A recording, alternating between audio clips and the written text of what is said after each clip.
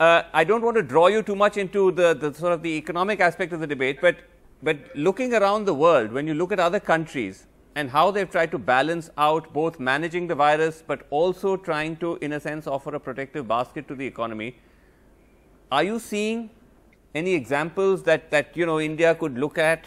Now we've got almost a year of the into the virus.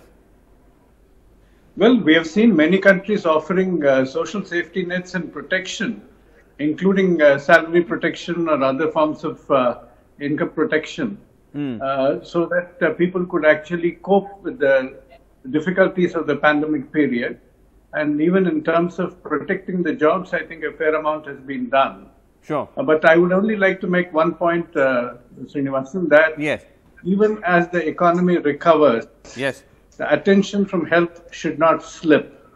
Because time and again we have seen that neglect of health chronically affects the economy, but public health emergencies are the banana peels on which the economy will keep slipping if we continue to neglect the health system.